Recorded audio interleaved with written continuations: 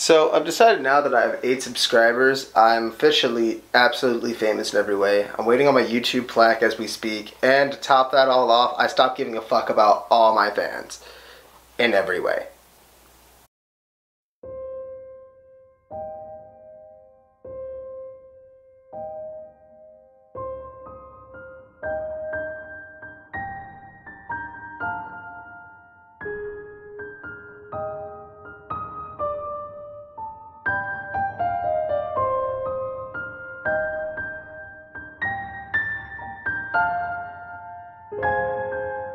Aloha, boys and girls. How are we doing? Halloween is like in 3 days, and I'm having the most stressful time of my life right now. Let me tell you. So, with Halloween around the corner, there's a couple things I need to tell you, even though there is only 8 of you. That's 5. I know numbers. But recently, a friend of mine on Reddit sent me a map, like a really big map. In fact, he gave us a map with 75 locations. And I'm losing my shit. Like, that's so many. But we're gonna try and do every single one of them. I mean, they're just some crazy awesome places. Like this place. What I'm trying to say is, please stay tuned and subscribe to me because I'm poor. But in reality, for all 8 of you that are out there that watch my videos, I appreciate it. I mean, you're kind of just doing this for yourself when you have 8 subscribers, but it's nice to know there's a couple people out there that occasionally maybe browse the videos. But we have a lot more coming. Me, Josh, Patrick, Austin, we'll be going freaking everywhere.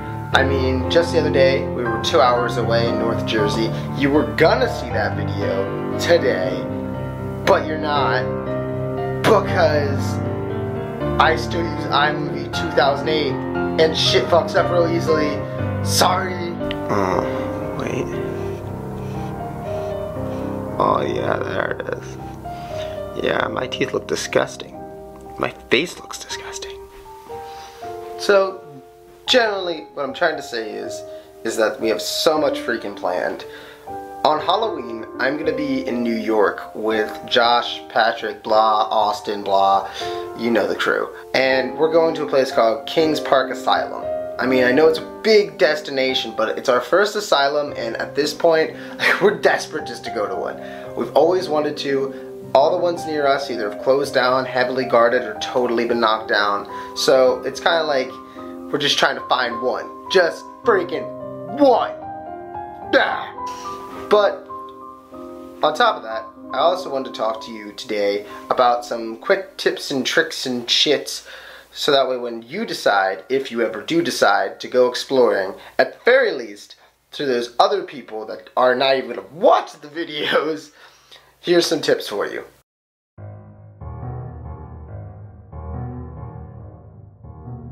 Number 1, my first tip to you is bring multiple flashlights. If you don't, you're gonna hate yourself at some point. Number 2, it's really, really important to make sure you go with the buddy system. Never just go into an area totally alone. While you hear all the horror stories, and I'm gonna be the first one to tell you, it's just not true. At the same time, the biggest thing you have to fear in this world, especially in this area, is gonna be people. You never want to go alone. You never want to go into a half of a building alone. I always suggest at least having one buddy, even if he's just in the general area. It's not good to go off totally on your own, just because generally you don't know what's going to happen. And the farther you are from everyone else, the less likely you're going to have of getting out of there A-OK with 0 scratches. And the biggest thing that I always hear people say when they're just trying to get into this, not even a film, just to like get into it, is that people always tell me, hey, how the hell do you find locations? I mean, I just told you I found a map with 75, but apart from that, up until right now, every location that we've been to has simply been look around when you're driving. If you just look around you, in all honesty, if you're just looking from here to there to here to there, eventually on your daily routine or on some other routine that you may have to drive on an unlikely basis, you're gonna run into something that's like, hey, that looks really abandoned. Pull up to it, scout it out, and see what's up with it. That's how I found a lot of locations. Some of the best locations I found that way, in fact. I mean, you just gotta look around you. They're all around. And once you start seeing them, you don't stop seeing them. But that's the biggest tip I can get for you. I used to spend hours looking for locations on the internet.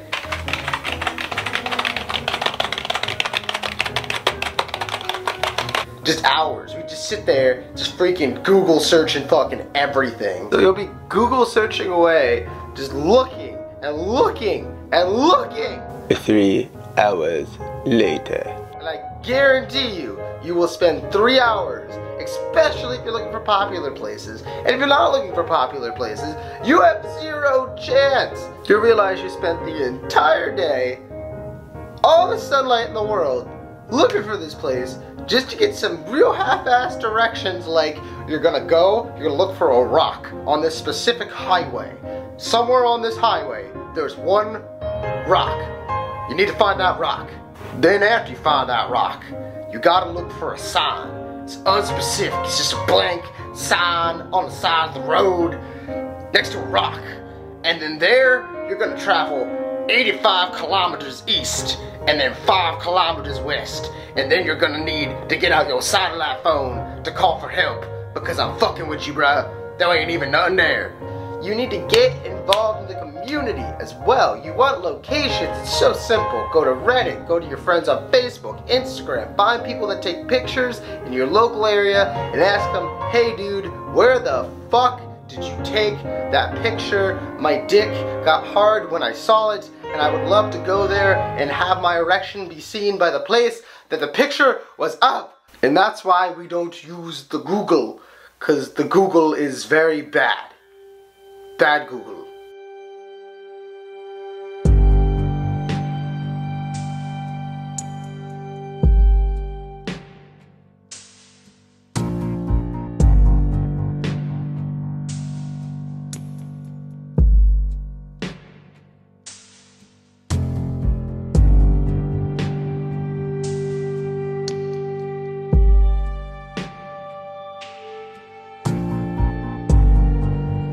So there you go, my few unspecific tips.